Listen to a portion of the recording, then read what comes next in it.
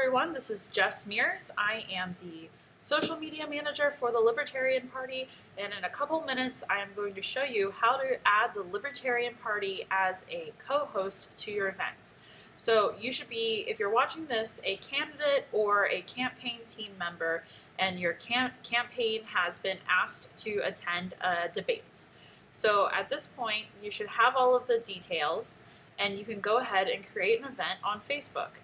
So in order to create an event on Facebook, you'll go to your campaign page. I'm using my personal page as a reference. Click on events, and then you're going to create an event. You're going to want to make sure to have a cover photo that either is related to the debate or is your campaign's logo. In the event name, you're going to want to signify who is hosting the debate and what is the race. Make sure to add in the location of where the debate is going to be held, as well as the time and date. Pay particular attention to the time zone. And in the description, you're going to want to include more information about this debate. Is it going to be televised? Is it going to be in person? Is there going to be an audience, and are people welcome? Do they need to get tickets in advance? These are all things you're going to want to make sure you include in the description. Now let's go down to the part here where there is a co-host option. You're going to want to add the Libertarian Party as a co-host, because this is going to allow your debate event to show up on the Libertarian Party Nationals Facebook page, and this is going to allow libertarians to watch your debate. I would like to advise, if you are going to be live streaming your debate, make sure that the live stream is mentioned here in the description, that it will be live streamed, and please do pay particular attention to learning how to live stream before you get to the debate location.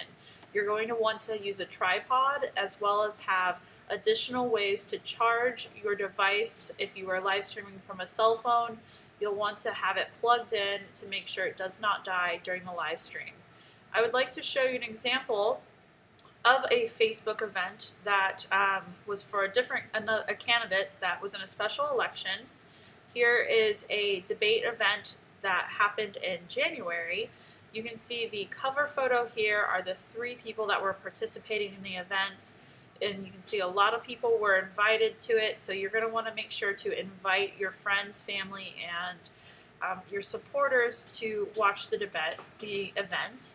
You can see that it displays who was hosting the event, where it was located, the time, and it says that it was live streamed here on this website. And you're going to have to ask, likely, for, if it's a televised debate, you're going to need to ask the producers for the link in which it will be live streamed on.